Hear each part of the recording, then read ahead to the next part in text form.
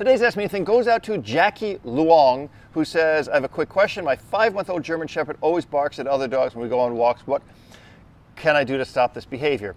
Well, the reason you have to understand why your dog is barking at other dogs, and that is because the dog is more than likely, especially at 5 months old, trying to initiate play or to gain attention from the other dog. So what I would do is I would try to be more interesting than the other dogs. I would have some treats, I'd have some toys, make the dog see you as the source of fun, not the other dogs, because you really don't want to make it too aversive. If there was aggression involved, I would correct the dog, but more than likely you're dealing with a dog who is just kind of trying to be playful, and you don't want to crush that behavior, because then you're going to initiate some suspicion in the dog, and then you're going to have to deal with the aggression. So don't do that.